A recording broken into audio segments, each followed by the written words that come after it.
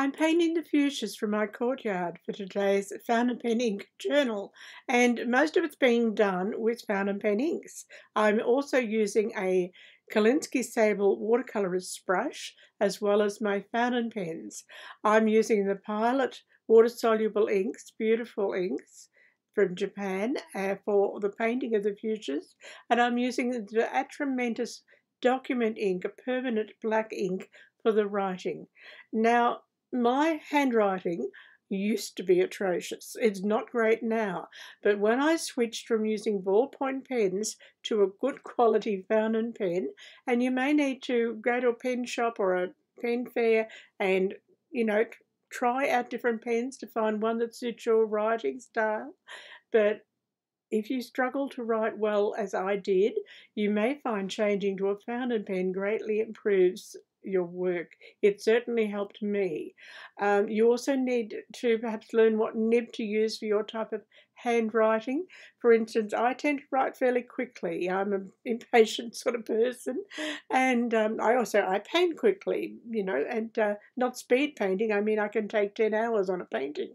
It just, the brush strokes, go down reasonably fast. And so my writing, I get ahead of myself.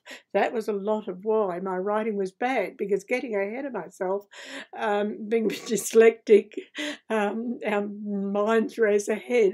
I maybe jump a letter, or, I still make mistakes. The first word I wrote, fuchsia, I left a letter out because I was rushing ahead, and yet I know how to spell it. So these things can frustrate us a bit. So it helps if we slow down, and it also helps if we get the right type of pen for our speed of handwriting. Because I write fast, I write better with a medium nib than I do with a fine nib. A fine nib can tend to be scratchy for me. I don't give the pen long enough to let the ink flow out of that nib, and so I get a scrawl. But if I have a nice generous nib and a generous flowing ink like the Pilot inks, and I will find that will keep up with my writing, and I get a better looking handwriting. So there's a great deal that you can learn about fountain pens and fountain pen inks and journaling. I am not an expert. I have only been back into fountain pen work in the last 2 years. Now, I use them every day, and I'm practicing with them, but there are a lot better experts on YouTube. Some of the Goulet pens, some of the pen shops, they are the ones to have a look at if you're really wanting to learn about the fountain pens. And as I said, go to a good quality pen shop if you can, where they might allow you to try them out. They're having group meetings now in capital cities where you can go perhaps to a pen fair, and people are generous and will let you actually try out a pen.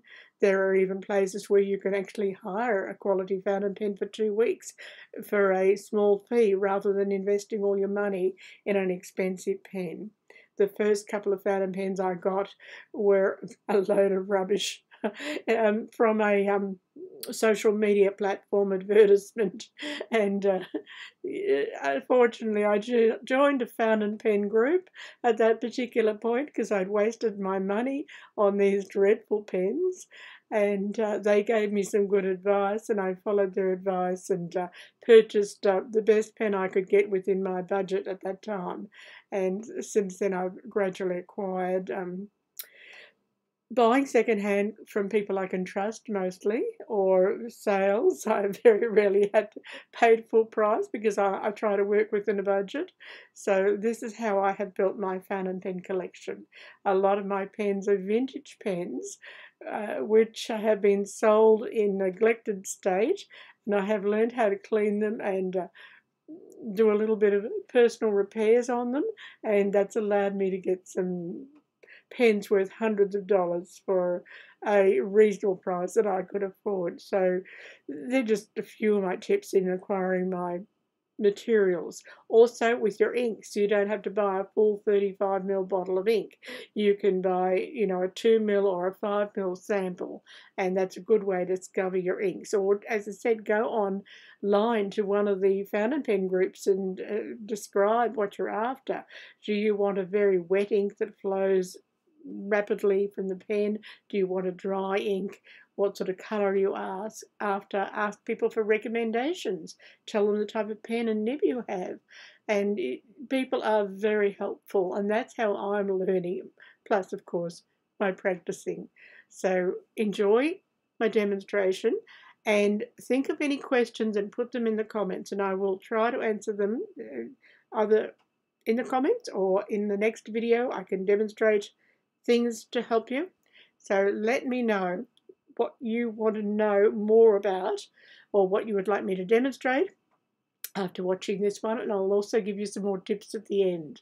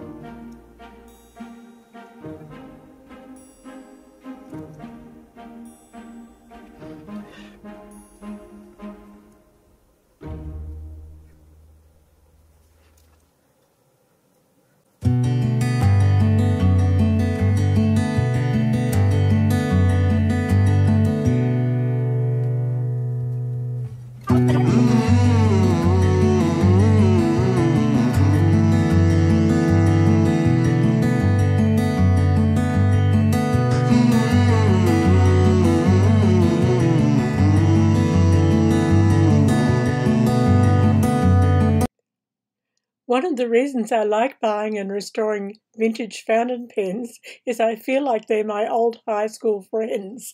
Most of the vintage ones that I buy date back to the days of my high school years. We were allowed to use fountain pens in high school. It was a great privilege after using a dip pen right through primary school. Now, the inks that I have used as the Iroshizuku Pilot ink, and the 35ml bottle is beautiful. It's a real classic bottle. It's heavyweight. It also comes in a smaller bottle that you can often get with 3 different colours in as a gift set. And as I said, most ink suppliers will sell you either 2 or 5ml samples if you want to try out inks before you invest in the larger bottles. But I love the classic bottle.